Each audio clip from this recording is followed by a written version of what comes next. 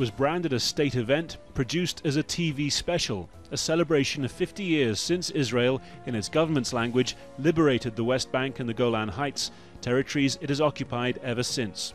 And a celebration of settlement construction in that land, staged inside the illegal settlement block of Gush Etzion. It's a project that Israel's Prime Minister, for the second time in a month, vowed would never be reversed. I'm saying this very clearly. We will never uproot settlements in the land of Israel. It's not only a matter of connection to the homeland, it's not the way to make peace.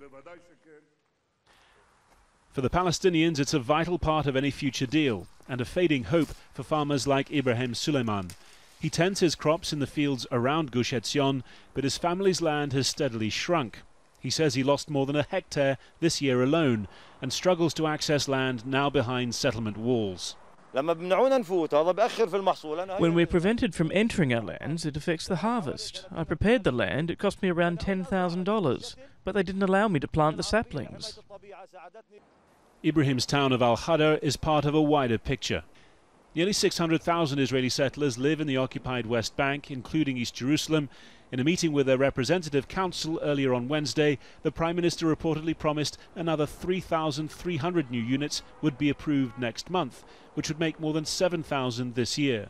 The residents of Al-Hadar talk not just of having lost their land, but of continuing to lose it. The Israeli Prime Minister recently promised that not a single Israeli settlement would ever be uprooted any time in the future. The reality is they continue to expand.